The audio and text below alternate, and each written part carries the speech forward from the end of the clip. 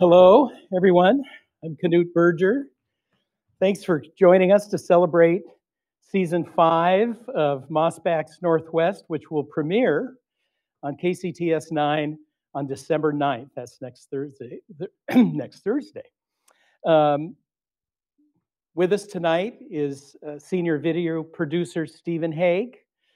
And before we get started, I want to mention that we have a live audience consisting of KCTS and Crosscut members in the studio tonight, but also a lot of folks joining us virtually. So bear with us as we navigate this new hybrid event thing. Tonight, we'll be hosting a brief Q&A at the end of the event. Folks in the studio, you can see how to submit questions on the screens to your right and left. Virtual attendees can just type their questions into the chat box on the screen, and they'll be magically transmitted to us here in the studio. We'll also be doing a raffle for a limited edition Mossback bobblehead. I don't know what it means. I haven't won a Pulitzer Prize or anything, but I have been bobbled. And so we'll be raffling off a couple of those for the studio audience, and then we'll be randomly choosing some of the online viewers, at least one, who will receive notice by email tomorrow that they've won, a random number pick.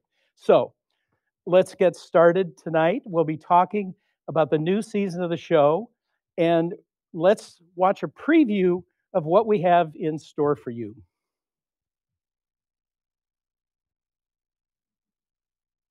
The Northwest's greatest historian is back. More akin to Superman, Wonder Woman, or Spider-Man. It's a new season of the best stories from where we live. Do we in the Northwest have a history of sea monsters? Mossback's Northwest. Is he folklore? See the neighborhood in a whole new way. It's just possible, you know. All new Mossback's Northwest. Premiering December 9th on KCTS 9 and streaming at kcts9.org. He left his clip-on tie behind.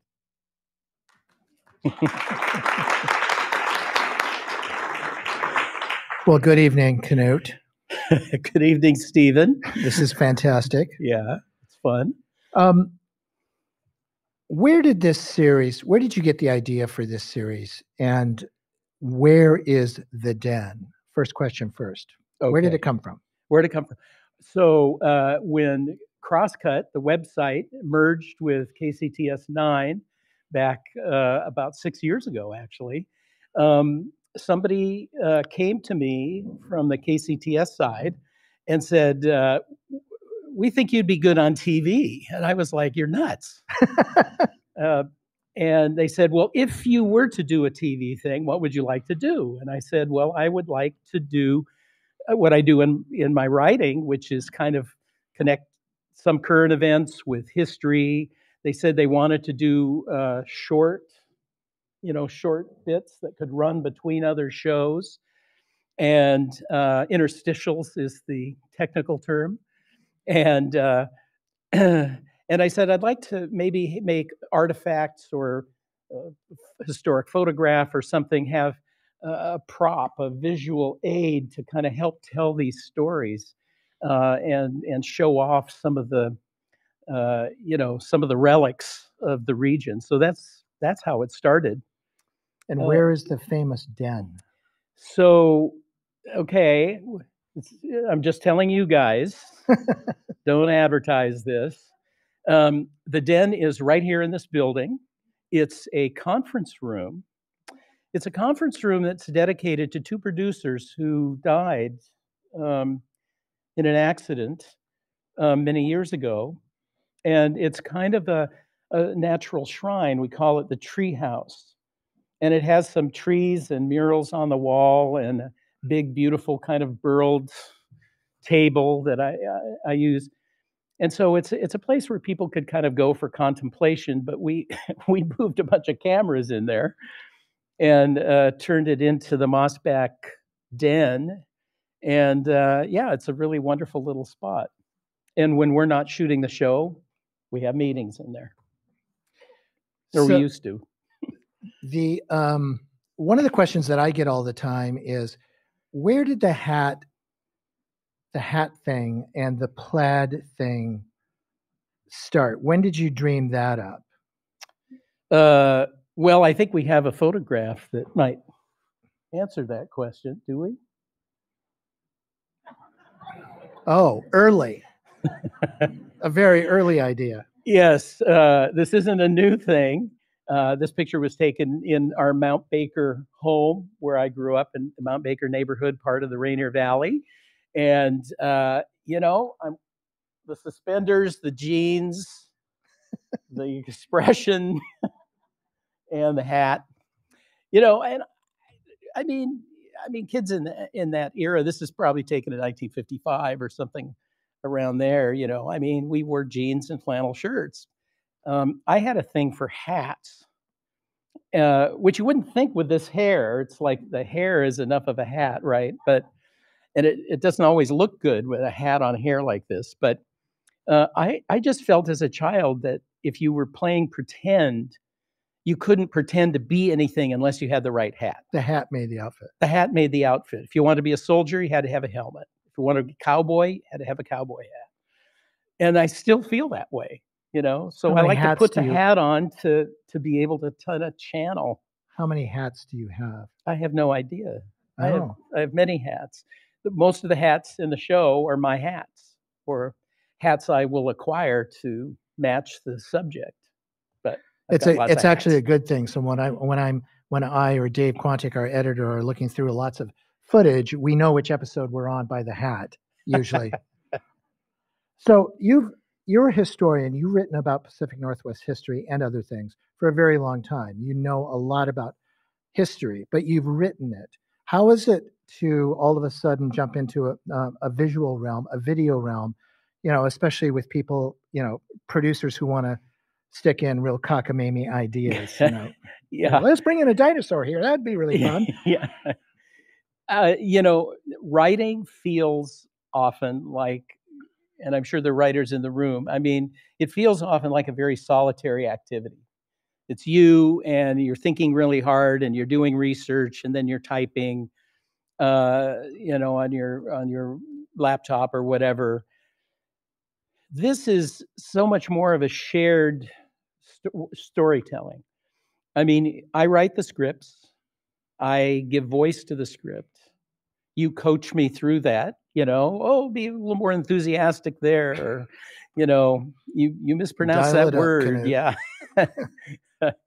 And so that, you know, that part is me, and I help do some of the research on visuals and stuff, but it's a collaboration. I mean, Stephen is the producer, director, researcher.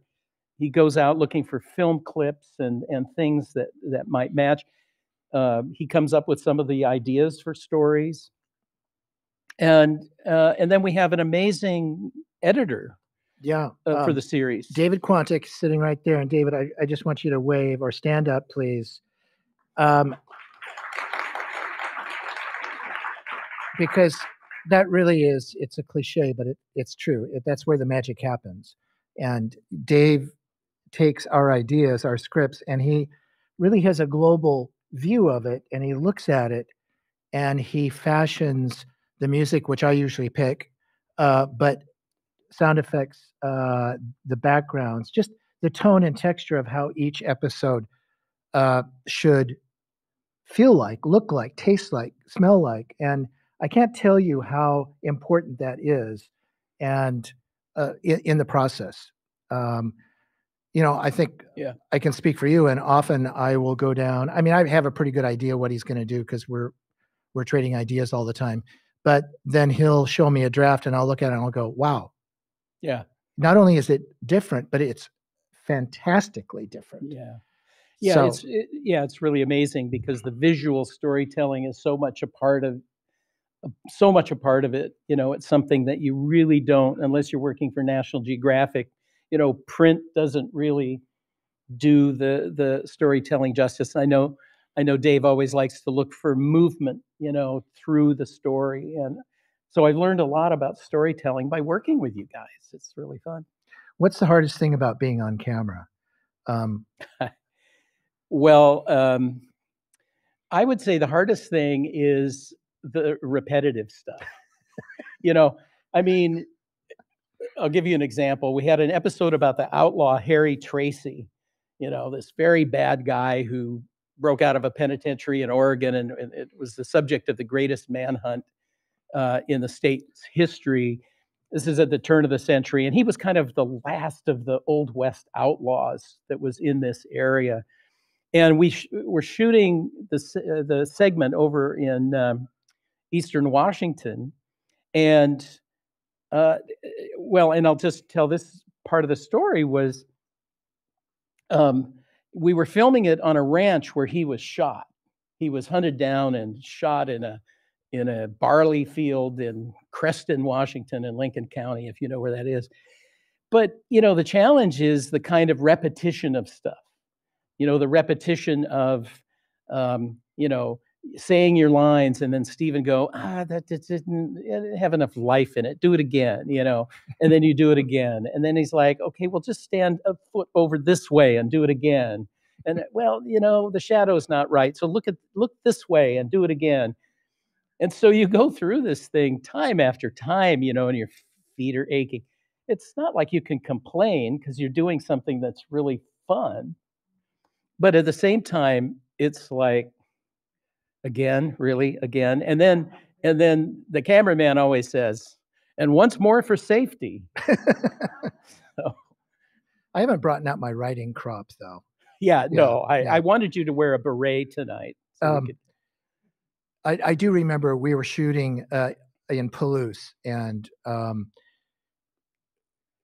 Knute was wearing a giant hat, and the hat was really not sized for him, but the type of hat was, in fact, it's here tonight someplace. Yeah, you'll see the hat tonight when we get to the raffle. But it looked so good, but it was, it was so big, it had to sit just right on his head. We're out in a wheat field, and on a slope, so he's trying to navigate the slope, and the hat is so big that it'll slip a little bit. I'll go, no, bring it back a little bit. Can't see your eyes. And then he has to walk towards camera and deliver a line, and making sure the hat just stays where it's supposed to stay. That was a tough one. Yeah, it was. Yeah, I mean, you get those things where it's like the only way to keep the hat on your head, it casts a shadow on your face.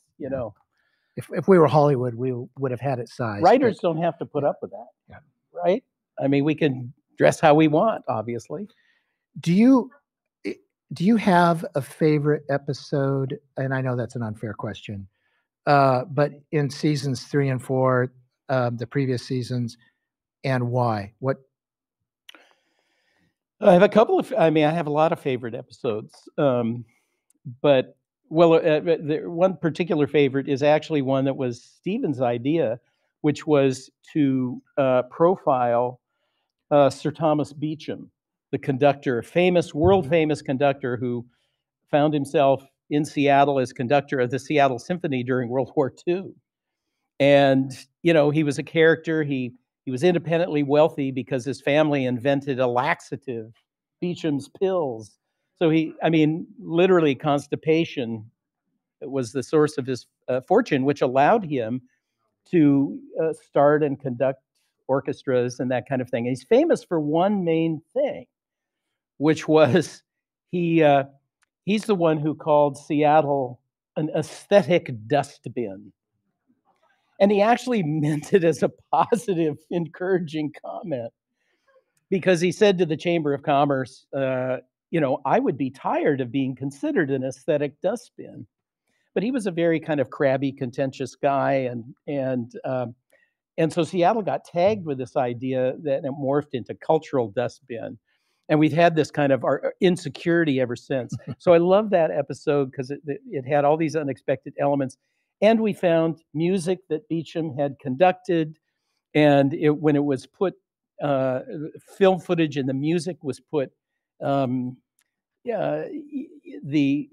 points of music matched the conductor in ways that made points that we wanted to make. It was really a fun episode. Again, Dave Quantix. Yeah. Anything else that?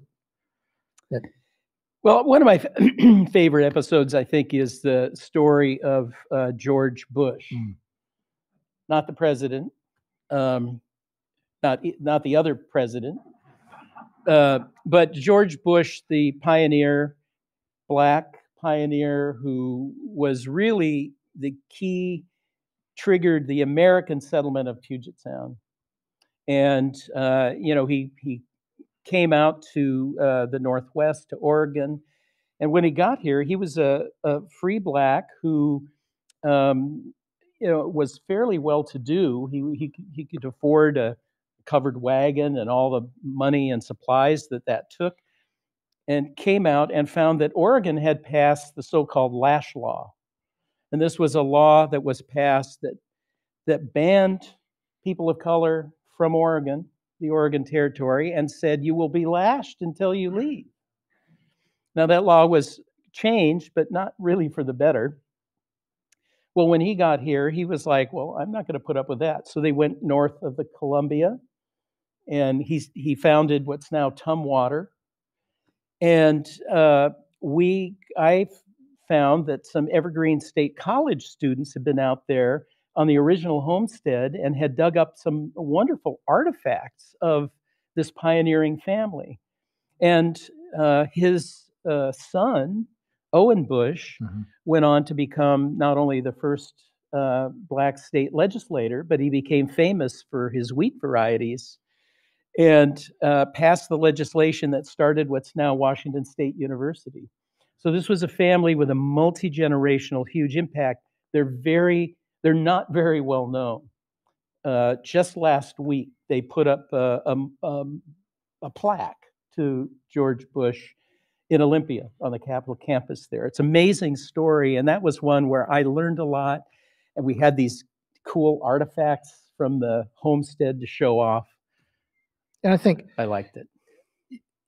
We are both very interested, and we feel responsible for telling the stories of our diverse history and diverse peoples, although it's somewhat hard to do sometimes because their histories aren't recorded in the same way that a lot of other people's are. But that also makes it a very fun challenge. I really love the story that you wrote about Harry Allen, the turn-of-the-century trans youth who lived his life the way he wanted to live it, and became kind of a spectacle, for better, for worse.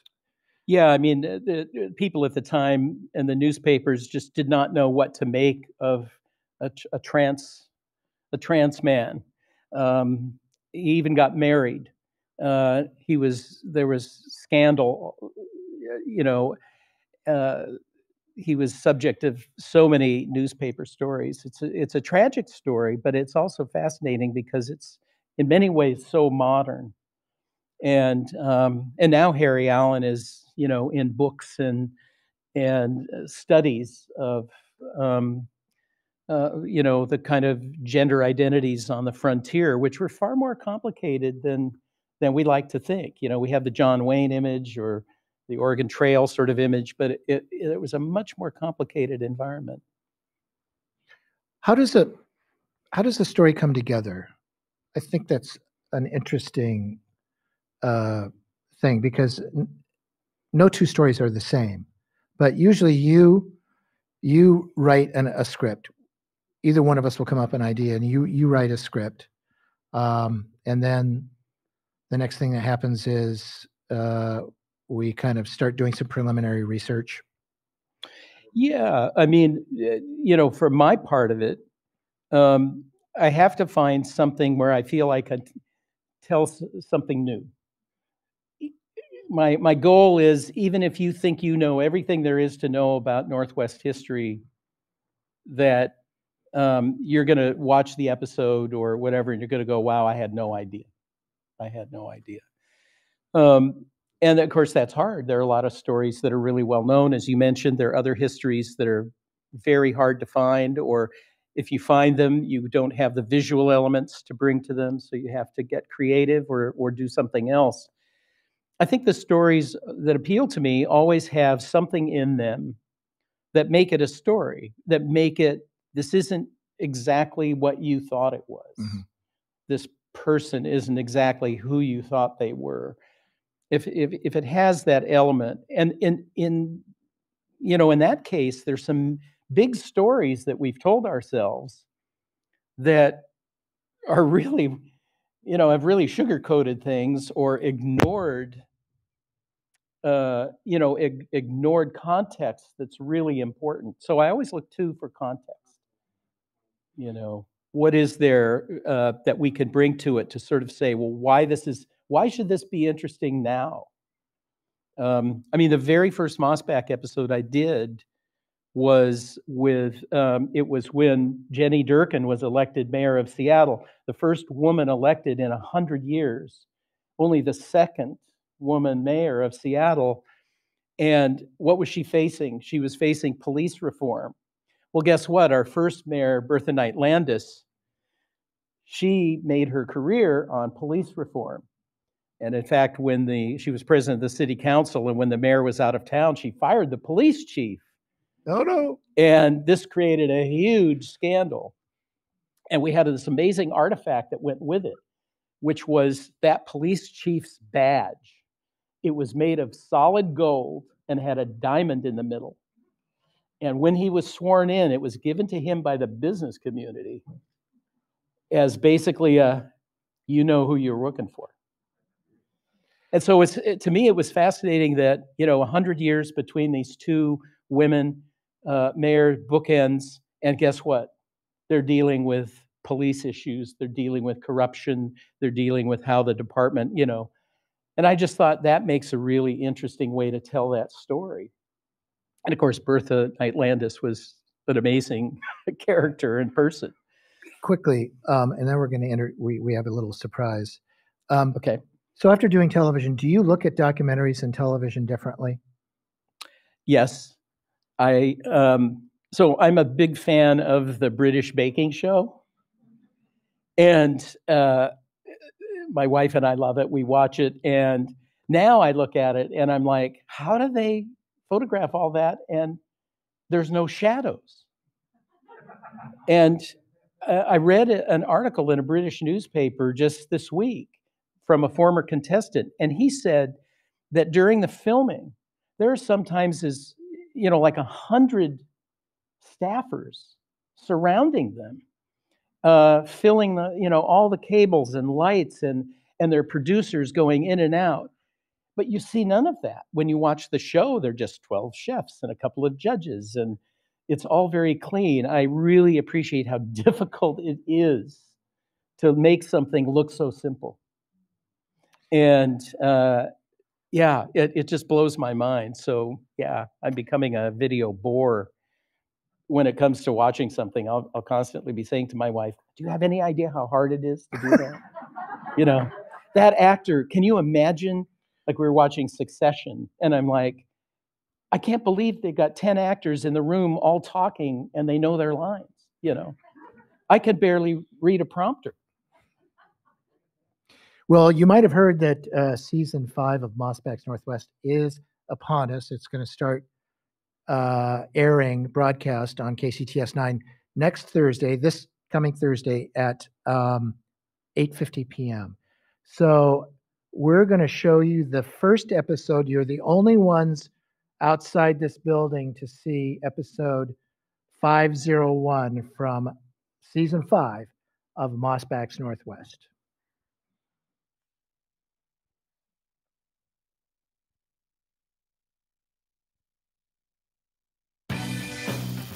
One of the Northwest's greatest mysteries is about a skyjacker who called himself Dan Cooper, More widely known as D.B. Cooper.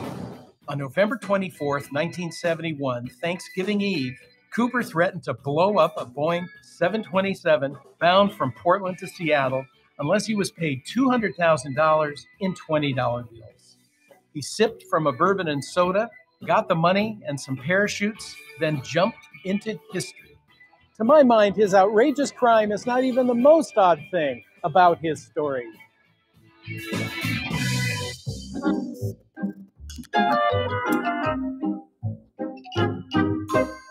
To this day, no one knows who D.B. Cooper was. The name he gave for his airline ticket was Dan. The name D.B. was said to be a media mistake, but it stuck. For the last 50 years, people have been trying to find Cooper, not unlike Bigfoot hunters.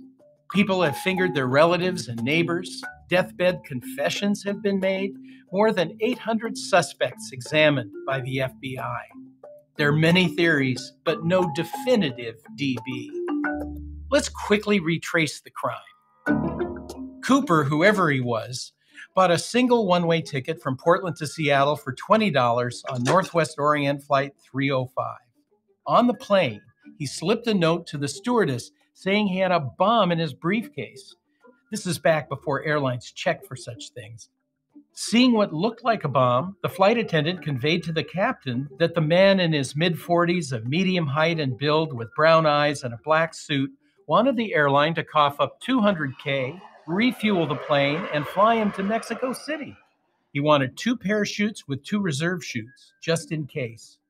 Why? It's thought that he wanted the authorities to think he might jump with a hostage so they wouldn't sabotage the chutes. The 727 landed in Seattle and the passengers and some of the crew were let off. The money was brought on board along with the parachutes, and the plane took off with a refueling stop planned for Reno, Nevada. Cooper insisted they fly no higher than 10,000 feet. The remaining stewardess on board showed Cooper how to lower the aircraft's rear stairway. Then she left the cabin for the safety of the cockpit, leaving Cooper alone. When they landed in Reno, Cooper, a chute, its backup, the bomb, and the money were gone. The hijacker had jumped mid-flight somewhere between Seattle and Reno. He left his clip-on tie behind. A massive manhunt ensued with focus on southwestern Washington. It was theorized that Cooper must have been a former paratrooper or military man, even an airline employee. Searchers scoured the woods for his chute and loot or his body. It was speculated that he went splat, jumping at night in high winds during a thunderstorm with cloud cover so he couldn't see the ground. He could have landed in the deep forest or the Columbia River. After the jump, the rest of us were left looking for answers. The FBI kept the case open, running down tips and leads. In 1980, a boy digging a fire pit on the Columbia River beach on the Washington side at a place called Tina Bar dug up $5,800 in ratty, deteriorating $20 bills whose serial numbers matched those on DB's ransom money. The money was still bound in rubber bands. Cooper was a mainstay on the FBI's most wanted list, but in 2016, they announced that they were focusing their energies on other priorities. But he's still a wanted man. If Cooper landed safely, and if he's still alive, he'd be in his mid-90s by now. If he came forward, he'd be flush in celebrity and facing his twilight years in Club Fed. To me, the oddest thing about the D.B. Cooper case is the public response to it. After Cooper's, there were at least 24 hijackings that featured copycat demands for ransom and parachutes. So while some people wanted to catch D.B. Cooper, many others dreamed of being D.B. Cooper. Back in 1971, when people first heard about him, he actually had a great deal of public sympathy. Only 4 days after the hijacking, an article in the Seattle Times collected the thoughts of what the person on the street in Seattle thought about the crime. A taxi driver told the paper's reporter, "You've got to admit he was clever. The way I see it, anybody smart enough to take $200,000 just like that ought to make a clean getaway." An Army private said, "I hope he isn't caught." Such comments come with the context. The early 1970s were still largely the 1960s. Seattle was racked with the Boeing recession, anti-war protests, and bombings. Around the world, skyjackings had become somewhat commonplace. More than 130 American planes were hijacked between 1968 and 1972. President Richard Nixon was reelected, but the Watergate scandal was gestating. Wars hot and cold raged. Social tumult had become a norm. Youth rebellion was still in full flower. Hippies abounded. And D.B. Cooper, despite his dapper black suit and clip-on tie, cool shades, and a taste for bourbon and soda. The guy who pulled off a spectacular heist without anyone else being killed by a bomb or an overzealous SWAT team somehow embodied for many a cool, anti-establishment rebel that many ordinary folks could envy. And like any great performer, D.B. Cooper made a dramatic and memorable exit that we're still talking about half a century later.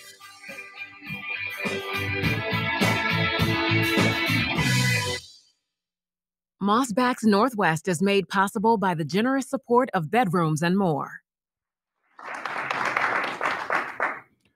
So why go back to D.B. Cooper? Seems like a well-worn story. Yeah, it is, except that, whole generations have grown up and don't know that story. I mean, I think a lot of people in this room might, but a lot of people don't know about D.B. Cooper. We found the same thing was true with the Kingdome. Right. Stephen and I had Kingdome T-shirts, and when we would walk around, people would stop us, and either they'd say, "Oh, the Kingdome, we love the Kingdome," or they would say, "What is that?" And so I thought it was fun just to 50th anniversary, kind of revisit it. But this element that was intriguing to me was, as I dug in and began researching, was, as we said in the show, he was hero worshipped by all kinds of people. I mean, today he'd be in Guantanamo or something. And yeah, hijackings were kind of a dime a dozen for, a period of years there. And that's something we think about people throwing tantrums on planes now over wearing masks or something. But it was a very rough and tumble period in our history. That's one of the things that we've talked about a lot is an idea for a story, and it just seems all too familiar to us. We've both grown up in the Northwest. We're roughly the same age, but we forget, and this has happened more than once, there are about 200,000 people who have either moved to Seattle or to the area, or there are younger generations who have no idea of this thing that is so common to us. Yeah. I mean, it's, you're just trying to look, not take those things that were common touchstones for granted. Now, one more thing about the D.B. Cooper episode, and this is kudos because Stephen is kind of an airplane junkie. And so he had to find a 727. I don't have as many airplanes as you have had. Yeah. He had to find a 727 and one with a working rear stairway. And not only so he ended up finding two. One is at the Museum of Flight, right? And it has a perfectly preserved 1970s interior. I mean, it looks like it just rolled out. Yeah. But the stairway didn't work. But we found a junk, basically a junk 727 up in Everett that's used by every community college to train aircraft mechanics. And it had the working stairway. Otherwise, it was totally stripped out. You have to, once you, the stairway lowers by its own weight, it's gravity, but then you have to pump it up. It's like pumping a bicycle tire.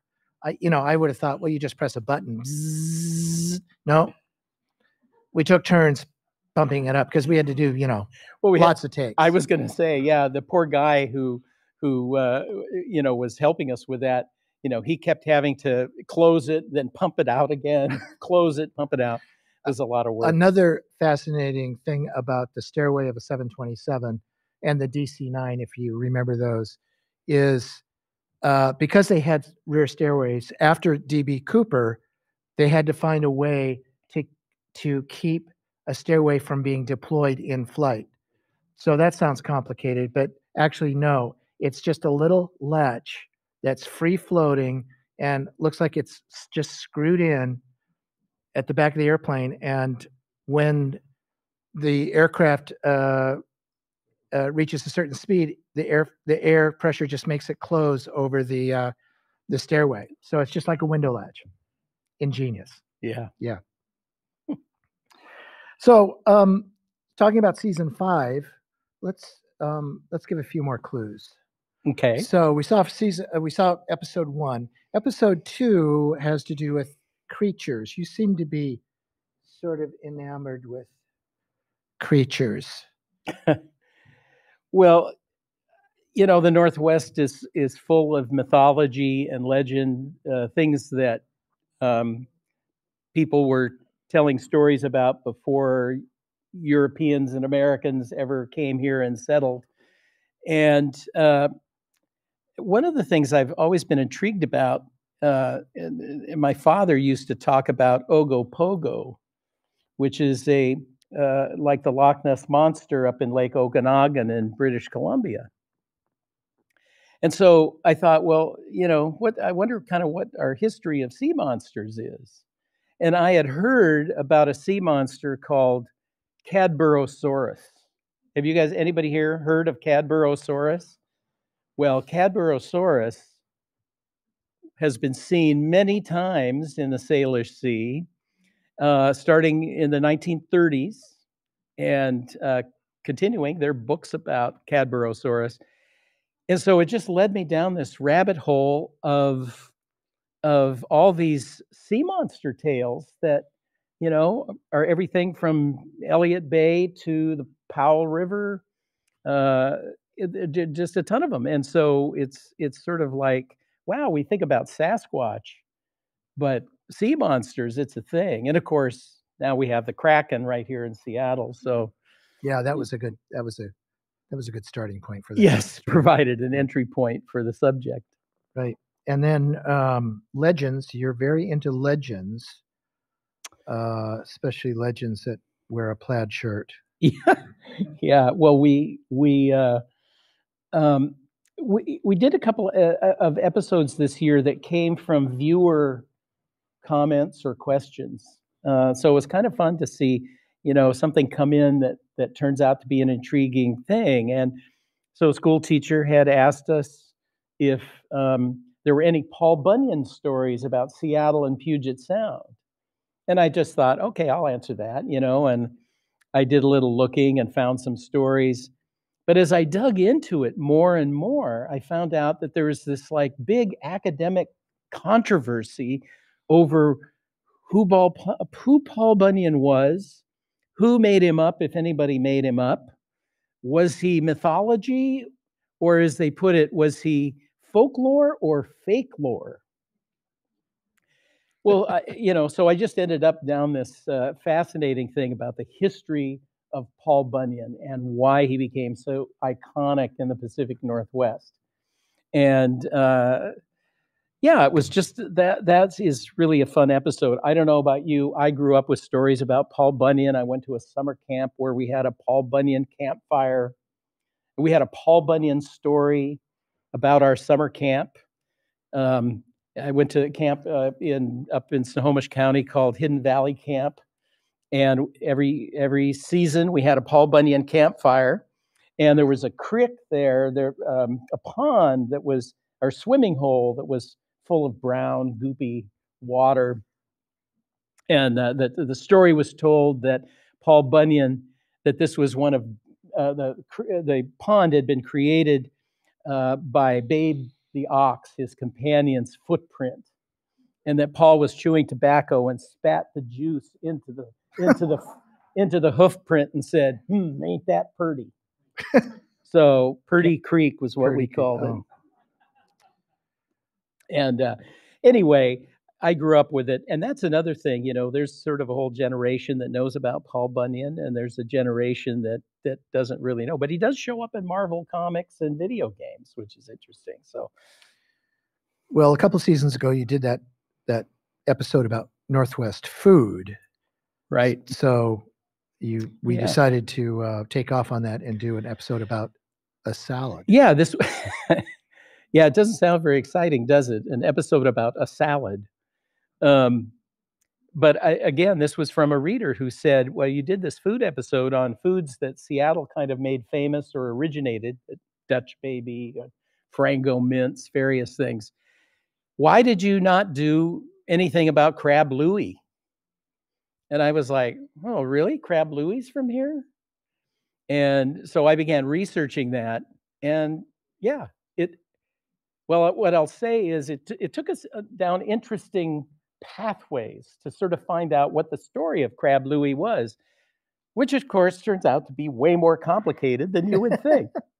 But it took us to the Davenport Hotel in Spokane, and which claims to have originated Crab Louie, but they're not the only restaurant that claims to have originated Crab Louie. So there's quite a competition.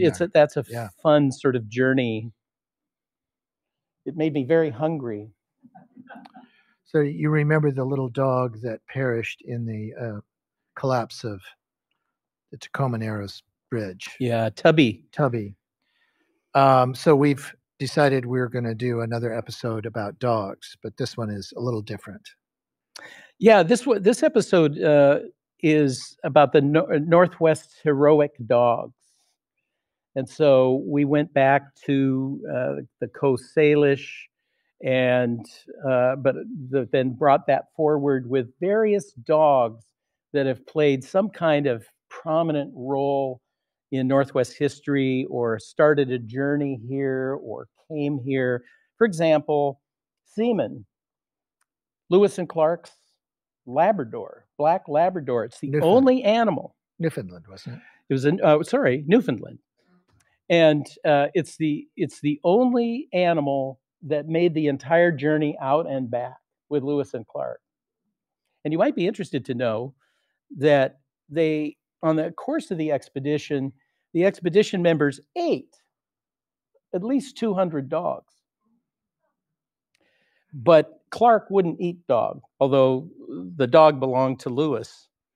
But it's just an example of this kind of amazing history about the dog that went with these guys that we learn about in school, but you never hear about the dog. So let's see. After Dogs is a story of an amazing a house. Yeah, we have a story about a house, but the story is more than about the house. Yeah, it is. And we have a story about this amazing family, the Caton Revels family, who Susan Revels and Horace Caton Jr. ran, were African American. They ran a newspaper in Seattle that had the second largest circulation of any newspaper in town. And they were extremely successful. This was in the 1890s. And so successful that they bought this beautiful Victorian house on Capitol Hill, and flourished. They hosted people like Booker T. Washington and other notables at their home. And then the family had this kind of painful and gradual fall, partly due to shifting racial attitude in Seattle in the years around 1910 to 1920.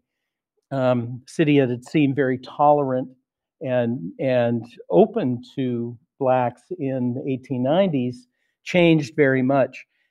And their house is still standing. It's the people who owned it wanted to make it a landmark and preserve it. It's in remarkable condition. But and the family also, the next generation of the family included some people who were very prominent in the labor movement and in sociology and whatnot, in trying to improve the life of African Americans in this country. So it's a painful story, but it's also really inspiring. And there's a kicker to that story. I'm just going to tease you that you would have never dreamt would have happened, but yeah. Sorry, I'm a teaser. I'll leave it there.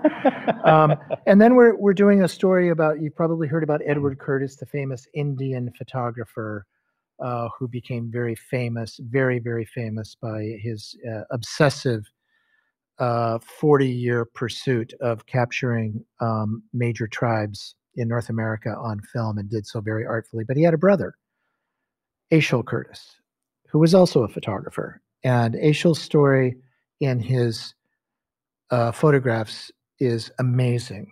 It's very different than Edwards, but we're paying homage to Aishel, and that's fun. And then finally, we're doing a musical.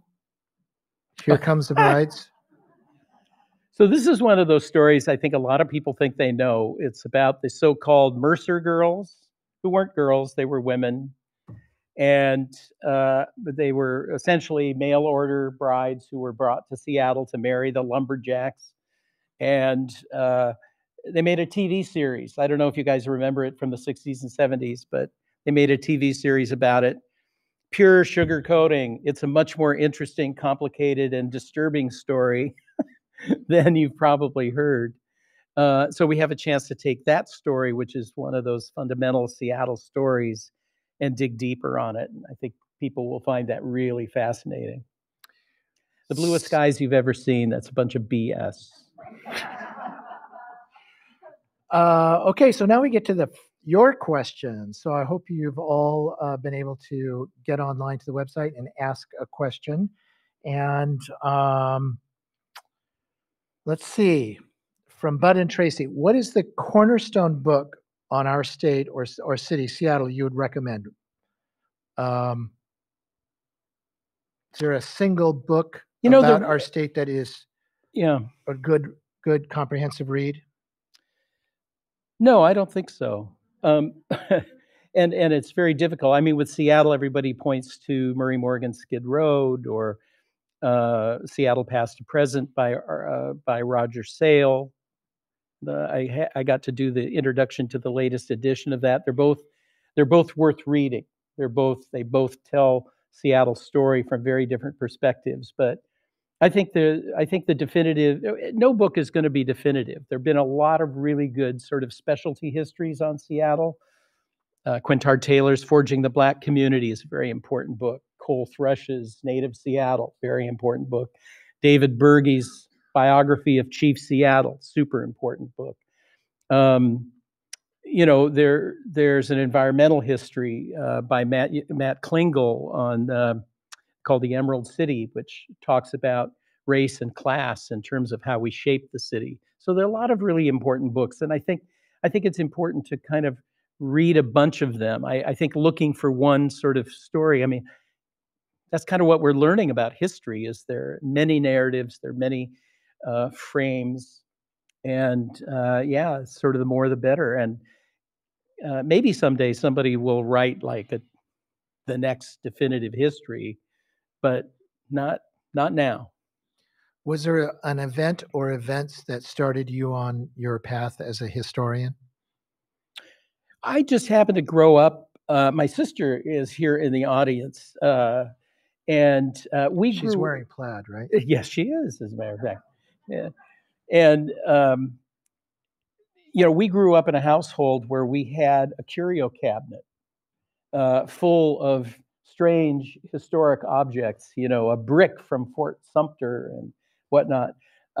My maternal grandfather was a collector of all kinds of objects, but they were often objects that he felt had been touched by history.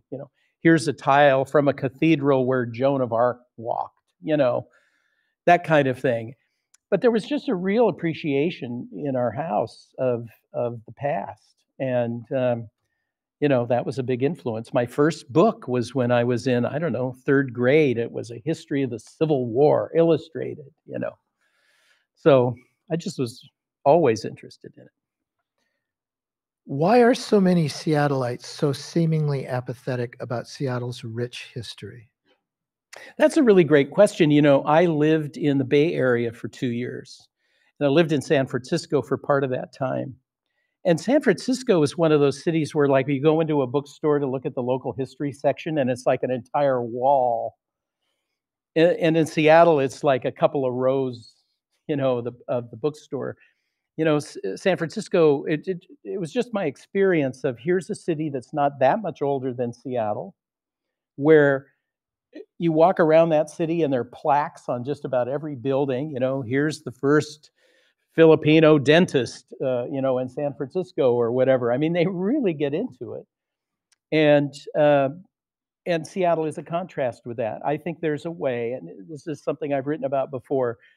I think a lot of people move to Seattle because they think it's a blank slate. Bobby Kennedy came here in 1962 for the World's Fair, and he told the local business community, "You are so lucky that you don't have a history. You don't have all the baggage we have back east. You can start the new frontier. It's all forward. You have no backward." Well, that attitude is not good. I mean, it makes you, yes, you have all kinds of entrepreneurial things, but you also have cultures that you overrun and destroy, as well as mistakes that you make repeatedly because you refuse to look backwards and think, ooh, could we do better? From Rebecca, do you have plans for your archives? Wow. Including ephemera and artifacts to go somewhere that will be accessible to the public in person and online? Okay, well, the online part of this, I just want to emphasize, I would be without resources, without the digitization of historical materials, documents, photographs, and stuff during this pandemic. All the collections are closed. Many of them still are closed. And I took my stimulus money and I sent it to all the local historical societies and the public library and whatnot, and as a thank you for the digitization. I know digitizing stuff isn't all the answer. You need the physical stuff too. But without digitizing, you really don't have anything. Our family has, we've talked as a family about donating papers to the University of Washington. I'm still working, active, still creating huge piles of junk in my house. Archives. Artifacts, future artifacts. So I'm not really ready to give up anything. There's a little bit of a hoarder thing there. Yeah, in my house, I don't let them call it junk. It's archives. But yeah, I would like my stuff to go somewhere where other people can take advantage, because I've benefited from that.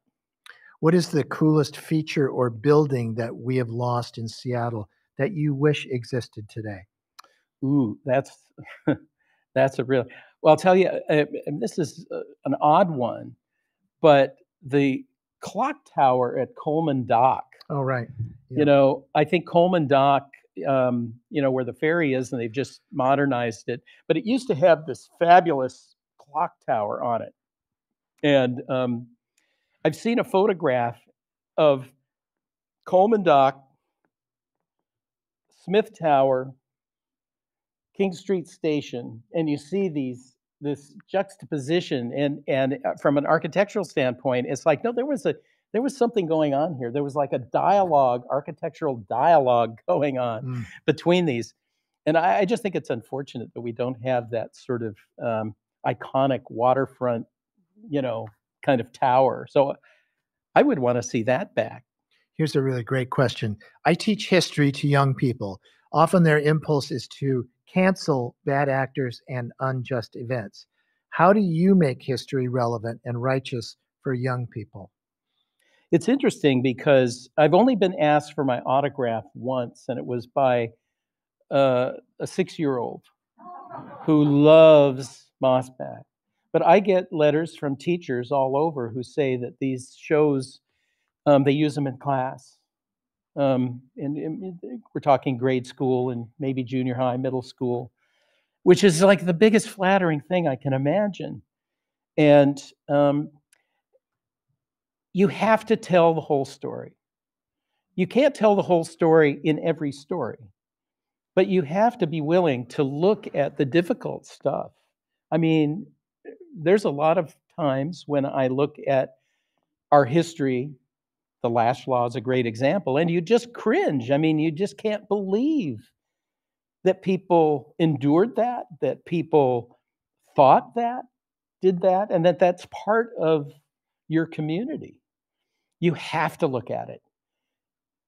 I understand wanting to take down a statue that's inappropriate because that's a different thing. That isn't history, that's propaganda. And so, and times change. And I think the discussion around that stuff is really positive, no matter what the conclusion is. But you can't leave out the bad. And then we've done that too much. That's what we need to get over. History doesn't always tell you what you want to hear. From Rebecca, what or where are some of your favorite Northwest archives that you delve into for research? Well, I mentioned the University of Washington Special Collections. They're fantastic.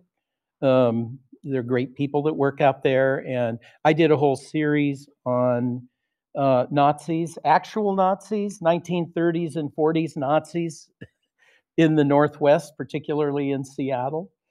Nobody had done that before, done a story about that before. Although there was some in academic journals, but not in the popular history. And I found fantastic stuff, important court records at the Federal Archives at Sandpoint. The University of Washington has an amazing special collections collection on the Silver Shirts, who were the American fascist movement of the 1930s. And another tremendous resource for that kind of thing is the Oregon Historical Society. Yeah. And which I am a member of. They're better than we are in terms of the archiving and publishing and getting material out. How did you choose the nickname Mossback? And incidentally, this year I heard the name Mossback used in the film It's a Wonderful Life. Yes, that's right, George. You're a Mossback. Of course, I never picked up on it before, but yeah. Last year I went, it's like, George, you old Mossback. So, yeah. So the term has been around for a long time, and it's been applied to somebody who's very conservative. It was a term applied to Confederate draft dodgers who, would be out in the swamps dodging the Confederate draft. Old fish with seaweed growing on them are called mossbacks, like a giant bass or something of that kind. There's a clam called a mossback. I came across it in a book that was a compendium of stories pioneers had written to a newspaper in Tacoma in 1892.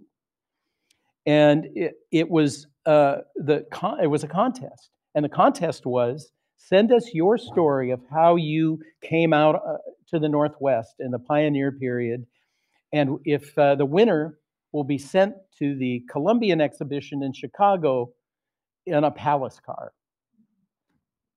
And so these people wrote these amazing first-person stories about coming on wagon trains and coming around the Horn and all the trials and tribulations. And in a number of accounts, they said, well, we helped build this area and settle it, but nowadays newcomers, they come on trains and they call us mossbacks. It became a term of derision for sort of the original settlers. And I was writing for Seattle Weekly at the time, and so I decided I was going to call my column Mossback because I wanted to kind of claim regional identity. I'm from here. I choose to live here. I love this place, and I wanted to embrace it. My definition of Mossback, and there's actually a Mossback episode on what is a Mossback, but my definition isn't you had to be born here or anything like that. It's, do you come here and does it resonate? And is it a place that you allow to change you? In other words, you don't just come here and see it as a blank slate and I'm going to build a perfect city, a new Manhattan. It's the kind of thing that you come to and you say, wow, this place has literally grown on me. I mean, you park a car in your driveway for a couple of years and moss grows. Couple of years. A couple of months, yeah. So that's kind of where I came up with it. It was just a way of declaring local loyalty, I guess. Well, we could go all night We on could. this, but this has been a great conversation. I just want to take 1 second and, Dave Quantick, our editor, is a great member of the team, but so is Rusty Bacall, who does most of the photography for us. Rusty and our other crew people, Victoria and Andrew and Luciana. It is a collaborative thing. I'm just kind of a project manager. We have some truly talented people here that really make it happen. Yeah, well, this has been really fun. Thank you for coming here tonight. I want to thank our members, many of whom are, here in the studio. I want to thank you for supporting KCTS, for supporting Crosscut. We really appreciate it. We need it. We hope you'll enjoy the new season. Okay, it premieres on KCTS 9, December, a week from today, December 9th, 8:50 p.m., and they'll run once a week on Thursday at 8:50, so you can see them at a regular time. If you get the program guide, we're in the program guide, and it also shows when some of the episodes repeat before they go into kind of endless repetition. Thank you again, and good night.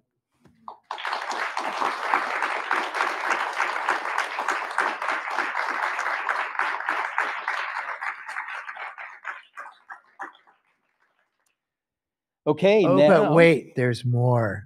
Yeah. Of course. We promised. The famous hat.